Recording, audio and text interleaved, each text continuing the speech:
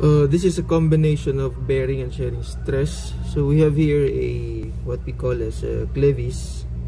So it's actually just if you view it in isometric view, it's just like this, where this is the bolt and nut, and you insert it in the holes. These are holes where you can insert this bolt so that it will hold the bolt in this place.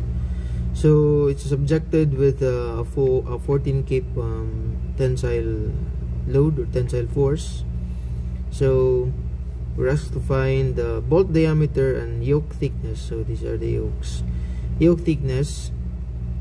If the limiting shear stress in the bolt is 12 ksi, and the limiting bearing stress in the yoke is 20 ksi. So our working equations here,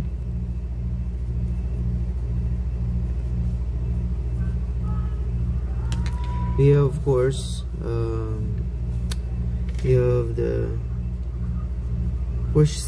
for shear stress you have V over A, and then for bearing stress we have PB over AB, and which you find first the diameter. If you can observe this drawing, we have two sheared areas here. Just an action of a single force, we have two sheared areas. So this is what we call as a case when we have a double shear. So there's a single load applied, but the sheared area are we have two sheared areas. So but the equation is still the same, only that we have to solve for two areas, or we have to include two areas as the shearing areas. So again, we are concerned with the diameter. We're going to find the diameter, so it's in this variable, the area. So tau A is just equal to V. So our V here is just equal to 14 kips because of summation of forces along the y-axis. We just have if we cut some section here somewhere, we will have let me just show it. We'll have 14, and you have this one, P or equals of V. So we have 14, we have tau is limited to 12 ksi, area is pi over 4 d squared times 2, this is the area, which is equal to, we have the V, which is 14 kips. So the inches here, or the kips, cancels out, so we only have the inches. So you only have the D as the unknown. You can solve for D as 0.8618 inches. So this is not the diameter of your bolt. So you just plug in this to your calculator, and then you can press shift solve, or you can evaluate this one by one. 14 divided by 12 first, and then you have divided by 2 divided by pi over 4, and then you have to do square root. So and then you will arrive at this this answer. So for the bearing stress, we have again this one. You have the bearing stress equals 20 ksi. The PB is 14, again 14 kips. Now for this particular case, we also have two areas, two yokes for the same single loading, which is P, and then you have two areas. So you have 14 kips is the area is just twice, it's two areas. Diameter, which is 0.8618 times your thickness. Now why this one? Because due to the force P that pulls this direction, so it's in direction, for example, or whatever, no? So for example, if we take this P in this direction, or we take na lang this P in this direction, somehow it the reaction force or the internal force is pushing both the bolt to that direction.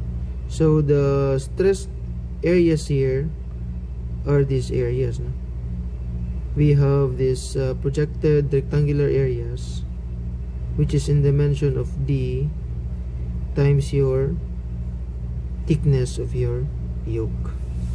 So again, that's a projected area, because as you push or as you pull here with your 14 kips force, somehow there's a reaction force that pushes your bolt to that direction.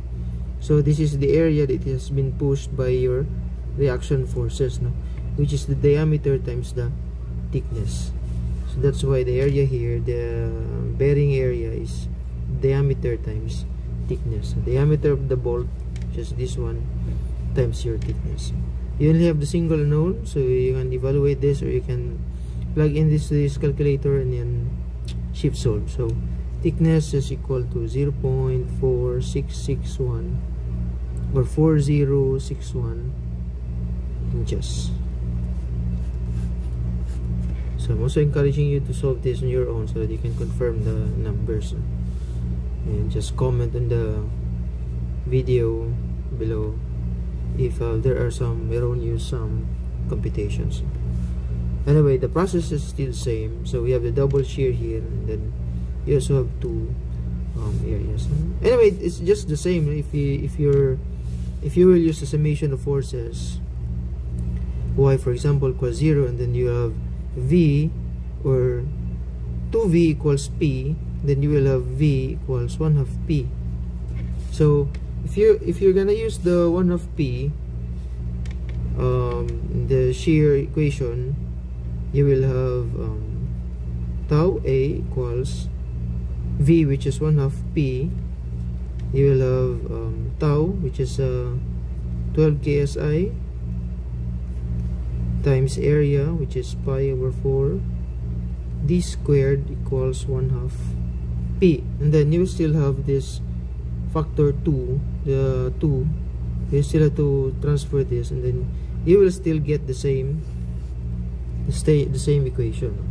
Same with the bearing stress. Now, if you're going to use the PB is just equal to 1/2 P, and then you evaluate this one, so you will still arrive at the where you will have this one, the 2. So just try. So you have stress P equals PB over area B, and then we have stress B,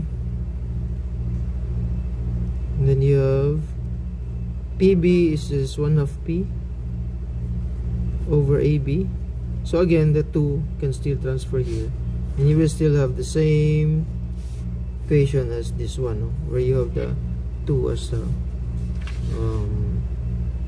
multiplier now for the area. So it's still the same. You will still arrive at the same answer whether you incorporate the value of 2 on the summation of forces, like this one and this one, or you incorporate this on the area times 2 for 2 areas. Just as long as dili madoble, no? Basin times 2 ka sa area, mag times 2 pagid ka sa force. So this is just a case of double shear, and then a combination of your bearing and your shear stresses.